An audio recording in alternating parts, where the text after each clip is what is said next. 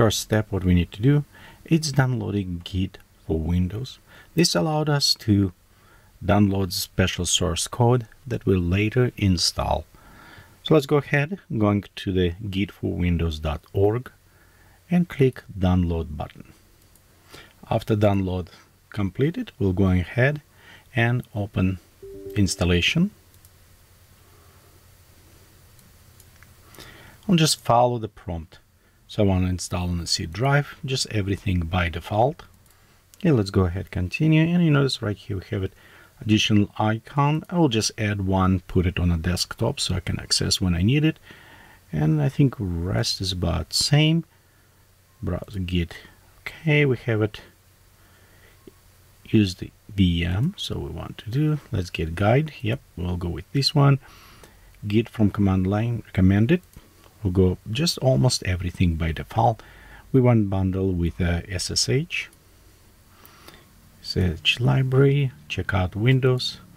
Usually what I check when I go through this installation, that does not install a third-party software, like for example toolbar for your browser or something else. This is usually what I just be sure we don't have it, any of those sneaky things, but this is a kind of clean.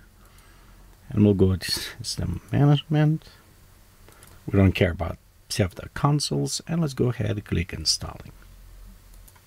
When it's completed, let's go ahead and click launch bash and open.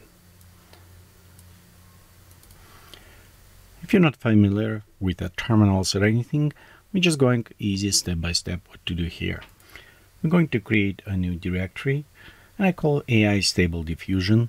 You can name as you like it. This is where our program will locate it, or our code and everything. So I'm right click and says copy as a path in this case. Next we're going to navigate. So we'll go cd space and we'll paste the path. Delete any weird characters that we have it.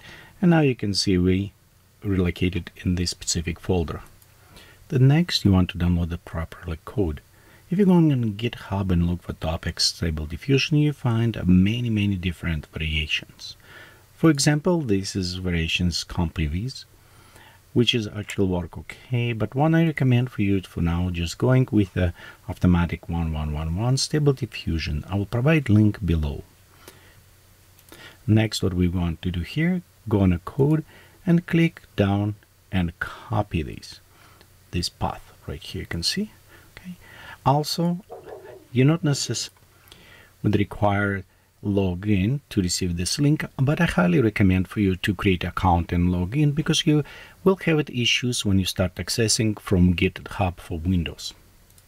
Next, when going back to our terminal, and we're going to type git clone.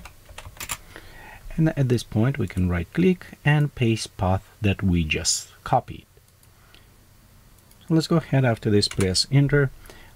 Right now, going to connect to this GitHub database and downloading all of this code from there, the current branch, and try to put it install on our machine. At this point, when it's done, we actually have this copy or clone of the code that people created on our machine. So next, when you're going to the huggingface.co, I will provide link below for you. And from here, we needed downloaded the latest version of the Stable Diffusion. And you can see right on the side, it will show Stable Diffusion 1.4. Again, for this one, I would recommend to create an account and log in as well. So let's go ahead, click on this. Okay, it's all directs to page. We're going all the way down. Right here, where we have the access repository. You want to check the box that you read license agreement with this term, and let's go click access repository. In some cases, the weights can be located up front. If they don't, we will probably have a redirect like at this point, and we can just click and we go inside and you can see download weights. We want to download SD, we want for SKP, so let's go click on this one, and it's downloading.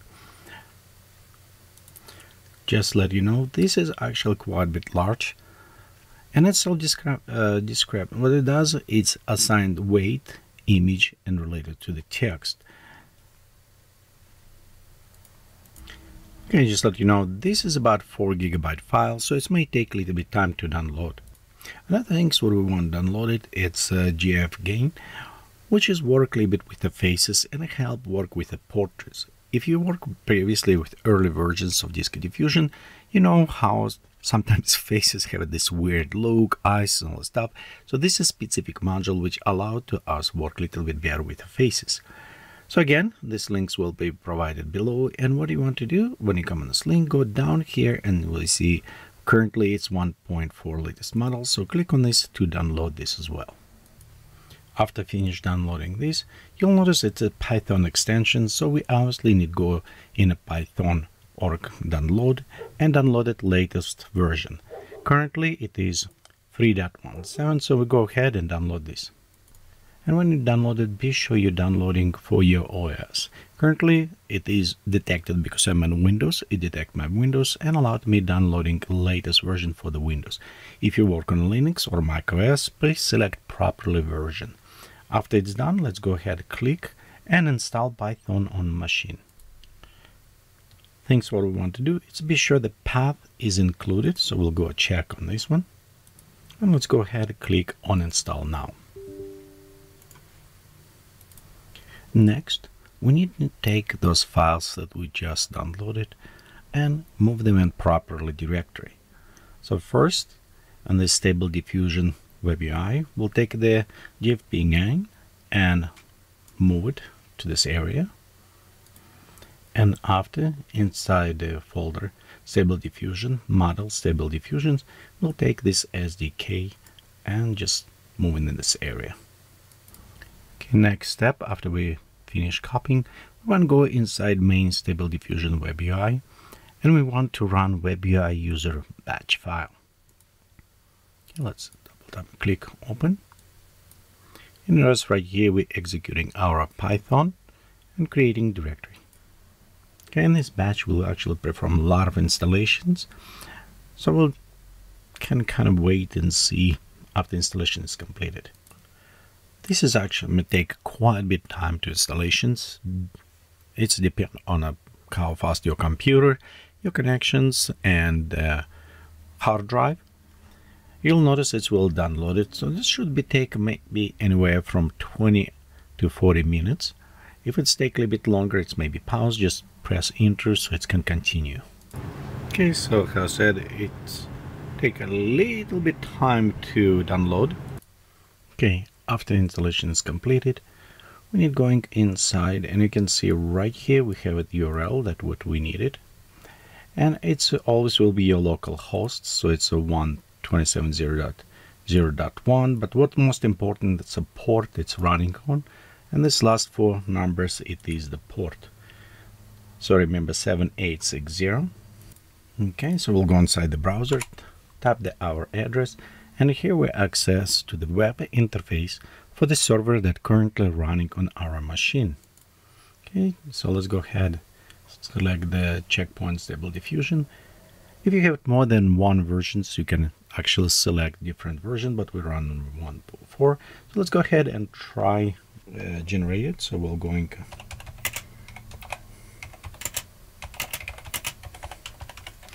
we'll just select anything that we wanted. So it's same steps. The nice things about this, because it's running on your machine, you can select as much as you want it. So we'll just pop up quite a bit steps. Okay, we'll leave it sampling method same. We can go after the settings. Width and height, 512, 512 should work okay for now. We don't care about tiling, faces, batch size count. So we'll just keep it all as the same. Okay, and when we're done, let's go ahead and click render. Depend on how fast is your GPU and how fast is your machine. You can actually see it's progressing. Notice I have it quite a bit of the sampling steps. The more sampling steps, the better quality will be. But you can try always with lower and see if it's work for you. Okay, so it's done rendering. And if you're going inside the Stable Diffusion folder, outputs, text to images, you can find the image is here. So we can go ahead, open and preview. This is image that's generated buy a Stable Diffusion that installed on your local machine. Okay, and that is all. You can experiment with different output, experiment with image to image and different options, but we're going about all of these settings and other things in our another videos. Thank you and have a fun time to creating your art.